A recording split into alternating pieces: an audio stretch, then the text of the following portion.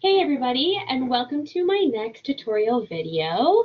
In this video, I want to cover freezing and thawing layers. So how do we have all of our information on one drawing, but yet we can show totally different information when it comes to printing and paper space and viewports, okay? All right, so first off, I'm going to catch you up what I have here in my drawing to kind of relate to you and what you might have in terms of your drawing or what you need to produce in a drawing. So I have just, again, the regular floor plan that I've been using for a lot of tutorials, but I've added a lot of stuff to it. So I've added flooring for every single space, and it looks like a mess, right? Like it looks like there's so much information on top of each other right now. And I've done that, again, to prove a point. Everything is on one drawing. So I'm going to zoom out, like zoom, zoom, zoom out.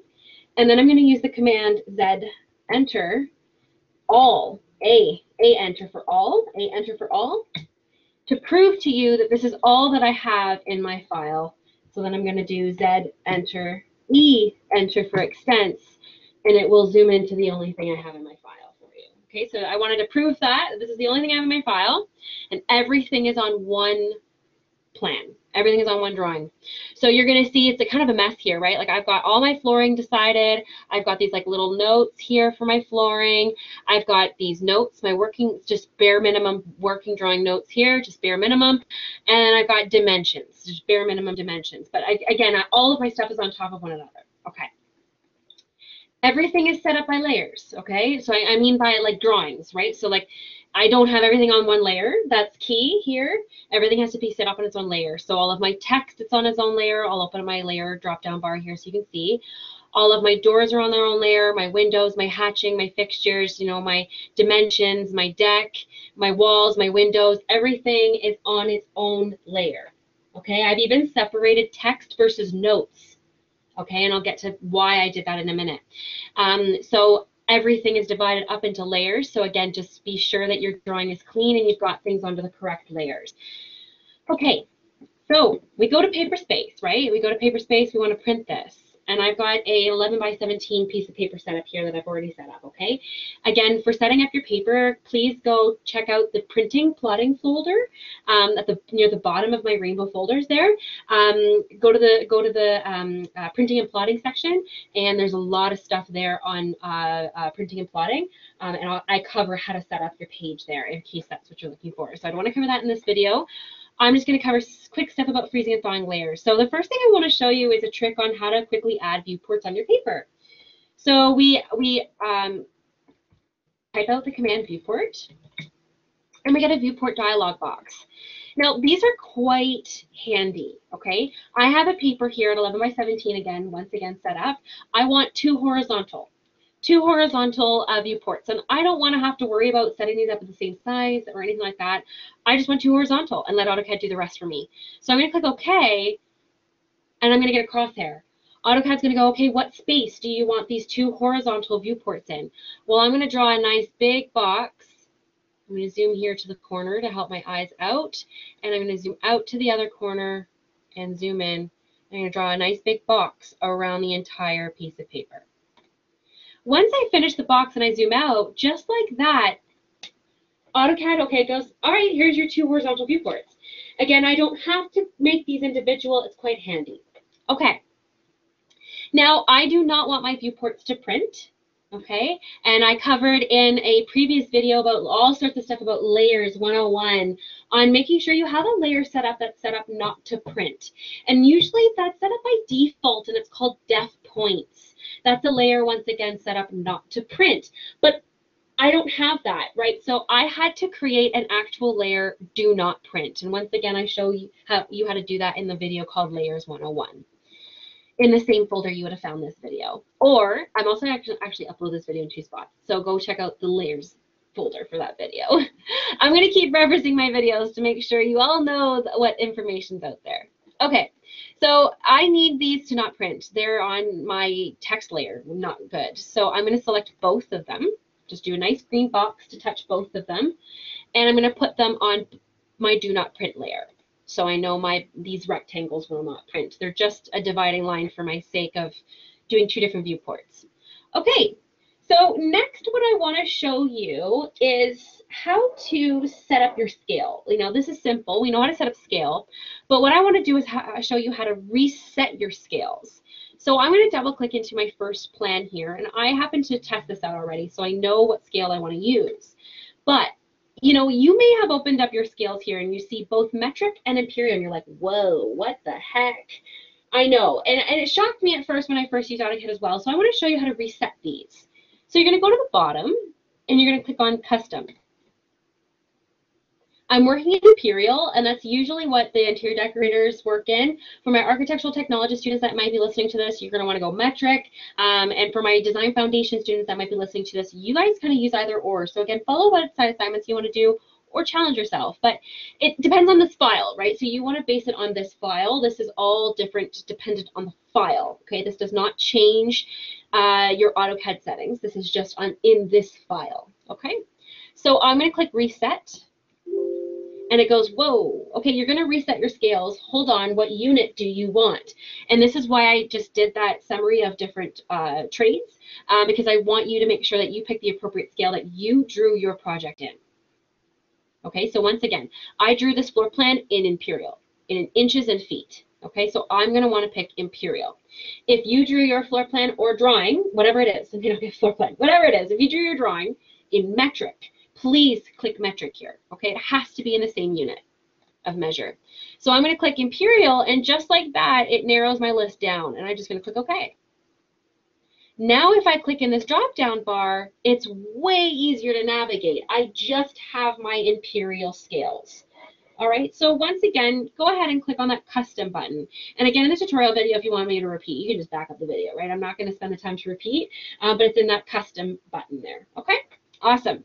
So I know I want to set up my page here at, what was it? I forgot now what scale it was. I'm pretty sure it was 330 seconds. Yes, it is. Perfect. 330 seconds is how I can fit the entire plan in this viewport. So I'm going to double click in my other viewport as well, and I'm going to set this to 330 seconds. Okay, my next thing I want to show you is how to lock your viewport. You may not know how to do this. So let's say all of a sudden I think I've double clicked outside of my viewport, but I accidentally just clicked once and I zoom. I wanted to zoom in up here, and I've now thrown off the scale. That's what's going to happen if you don't lock your viewports.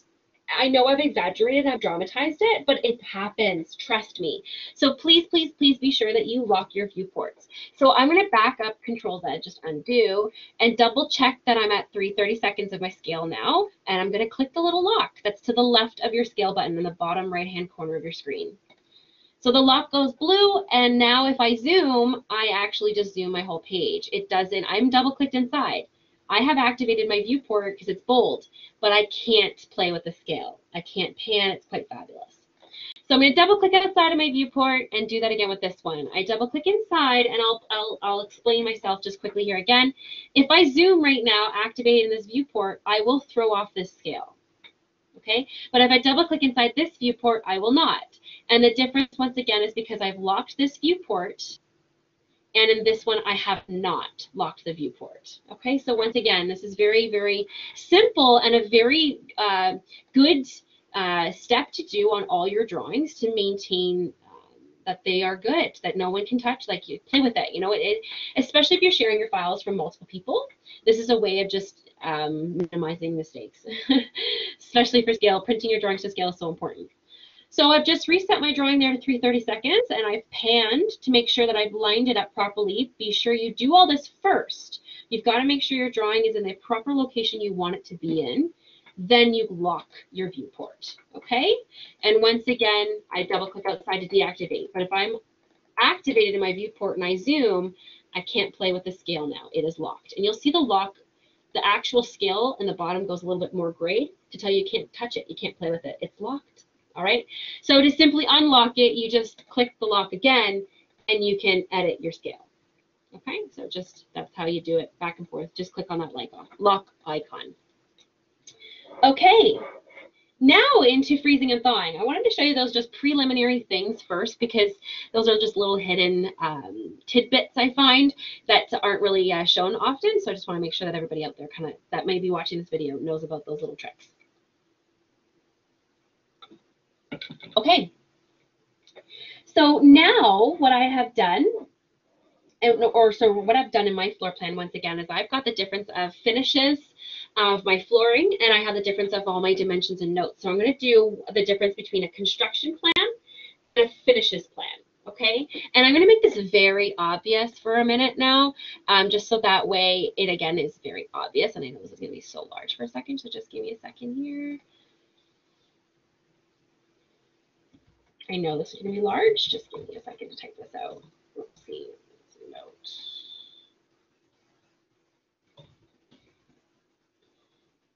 Okay. And let me just put this to proper size now, so that way we can actually use it. Oh, much better. Okay, wonderful. Actually, I'm just going to go even smaller. Much better. Okay, so let me just put this into place here. I know this is not a proper view title by any means, but I just want to make this very clear as the difference, for the sake of the tutorial, the difference between these two plans. So you can reference as to why you may use this skill set.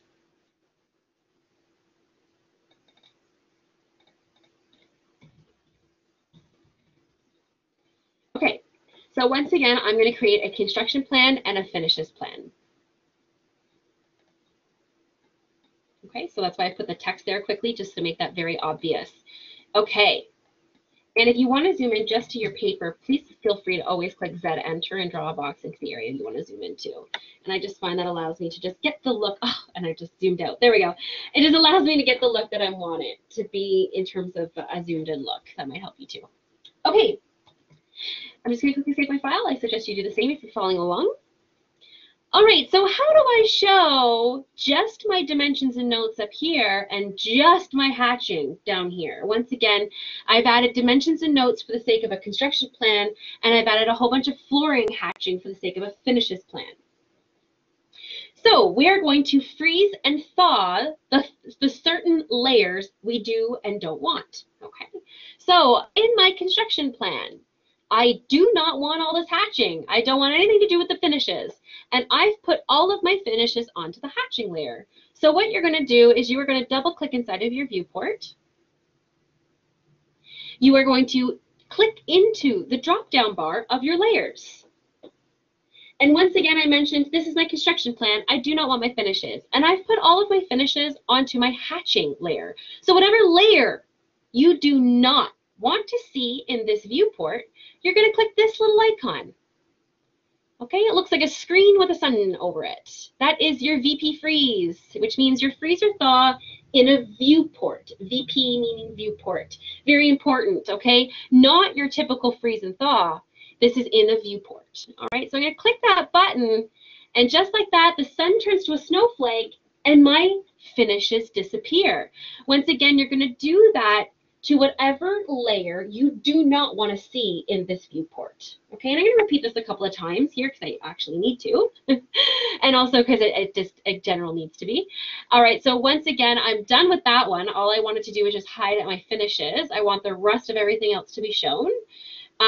Let's say for a sake of argument, I don't want to see my fixtures as well.